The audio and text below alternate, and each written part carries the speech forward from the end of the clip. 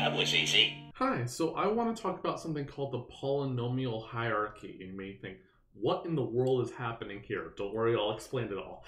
So the question that we want to answer here is if P is equal to NP, so therefore if we can solve any non-deterministic polytime problem in deterministic time, what else is in P? Because if these are equal, maybe other things are also in there too. Maybe things that are in polynomial space are also in there. And so this is a question to, if we can put so many things into P that leads to a contradiction, like maybe exponential time is equal to P, which is not possible, then we can show that this supposition is false.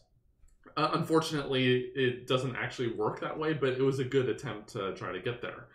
I want to tell you about this anyway because it's a natural way of trying to prove some important things in this area.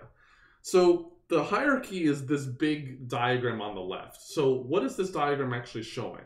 So we have P down here, so that's the usual deterministic polytime. We have NP right here, that's just normal NP, and co-NP, and those are the set of languages whose complements are in NP, sorry. So what are these other ones right here? I'll explain the arrows in a bit, but what are these other ones? So this right here, where I have NP raised to the power NP, you may wonder what in the world does that mean? So that is what's called an oracle Turing machine. So let's say that we have some problem A raised to the power B, and this generalizes to a class of languages in a very easy way. So if A and B are languages, what this means is that any algorithm for this has instant access to some language in B. So in fact, if B is just a single language, you have an instant solver for B. So here we have some algorithm with instant access or solution to B. You can instantly solve B in 0 time. It takes time to write down the question of what the thing you want to answer is, whether the string is in B or not. But you can have instant access to it, which is not necessarily the most natural way of thinking about computation, but it turns out to be very relevant here. But here, this just means we have instant access to some language in B. So let's think about NP for a sec. Well, then that means you can pick any language that you want, say like SAT, for example, and you can write down a formula, and it'll instantly tell you whether or not that formula is satisfiable or not. And so therefore, NP to the raised to the power NP means that I have non-deterministic polynomial number of queries to a SAT oracle. So in fact, I can write down polynomially many SAT formulas, and it will solve all of them in non-deterministic polynomial time. In fact, you can even do that in deterministic polynomial time, but we're allowed non-determinism on top of that, which is pretty cool. And co-NP raised to the power co-NP is the same idea over here. And we can have 3 levels right here, and 3 levels of co-NP, and we can have 4 levels, 5 levels, 6 levels, etc. As many levels as we like. And the polynomial hierarchy, which I'm going to call PH, is going to be the union over all of these levels. So effectively, take all of the levels right here, and so all of the languages right here, and just union them all together. And one thing that you can pretty easily show is that all of these are a subset of PSPACE. So if you have a polynomial space algorithm and you had instant access to another polynomial space algorithm, then you can solve all of those without an oracle in polynomial space.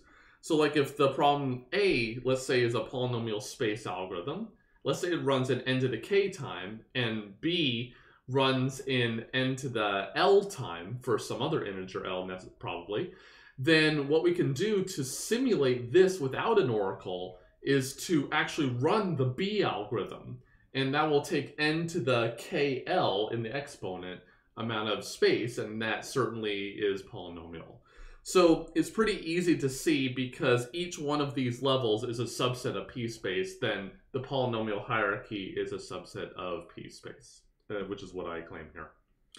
Okay, so then what we have effectively is that we have that P is a subset of NP, and what we originally had was that this is a subset of PSPACE.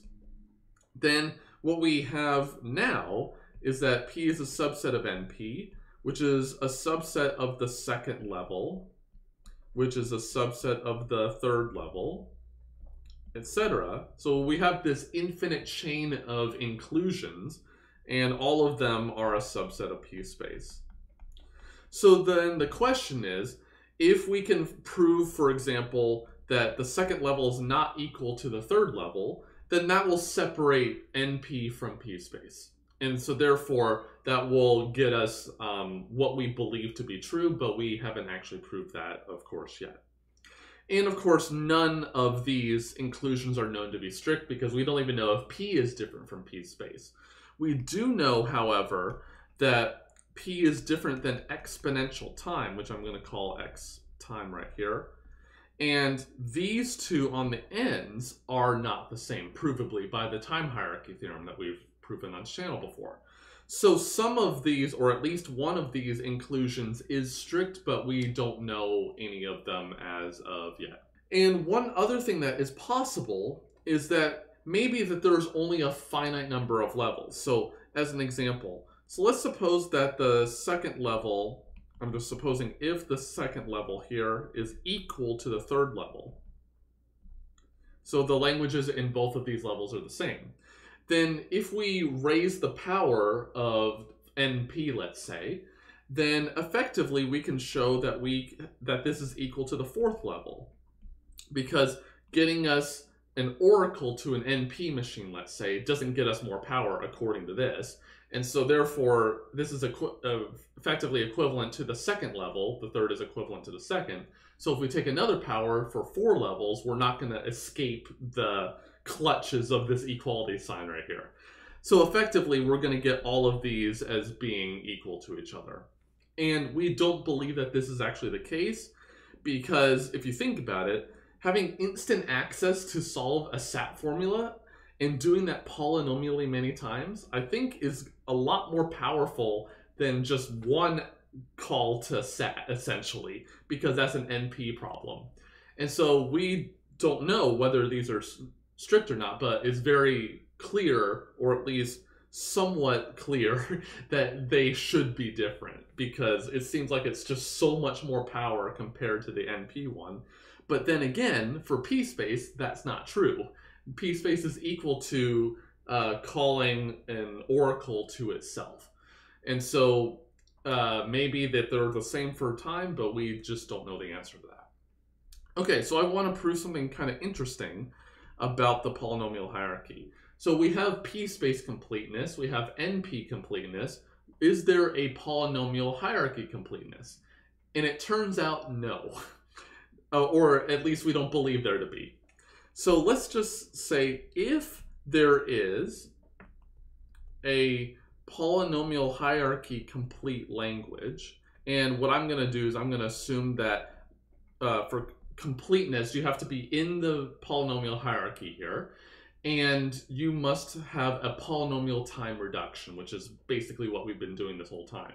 NP had polytime reductions, PSPACE had polytime reductions. This lives in the middle, so therefore we should have polytime reductions. Then what we can prove here is that PH has a finite number of levels. And we obviously believe, based on the discussion we just had, that this is probably not true, so it's unlikely that there's no PH complete language. And if there isn't one, so really if there isn't one, then that will actually separate PH from PSPACE, and actually NP too, because NP has a complete language, PSPACE has a complete language, and if PH doesn't have a complete language, then they can't be the same. So let's actually think about what the PH actually says. So let's say that this language I'm going to call L right here. And because it's pH complete, it lives in one of these levels somewhere. So let's say that it's in the jth level.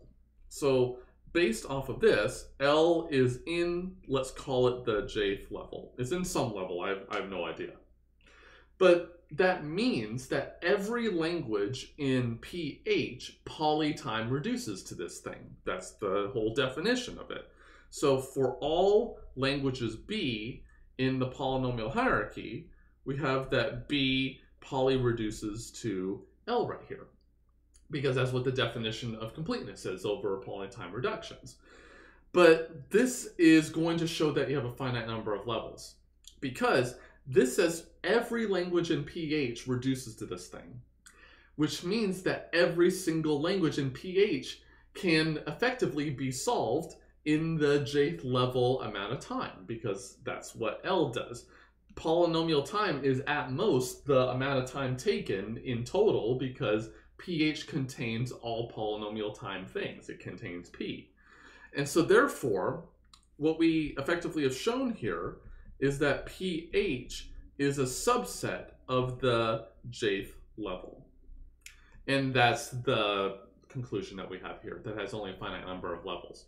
So it might be that the lower levels under J are different. That's definitely possible, and it's not ruled out by this. But if this is the case, then the jth level is equal to the J plus first level, because the jth level, by definition, is a subset of the J plus first level. And this tells us that J plus first is a subset of the jth, and so therefore they must be equal.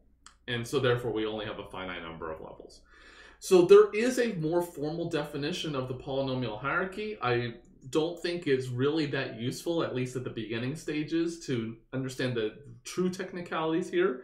It's just to understand what an oracle is. It's just instant access to a particular language in maybe a collection of languages or maybe a single one. It just really depends on the notation that's used. But what we've shown here is that the polynomial hierarchy has this weird behavior that it's unlikely to behave like its neighbors, NP and PSPACE, because it's unlikely that it has a complete language, but we haven't actually shown that it doesn't have one yet.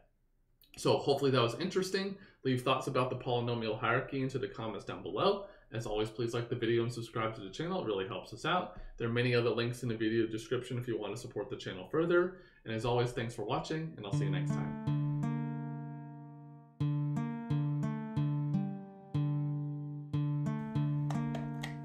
That was easy. That was easy. That was easy.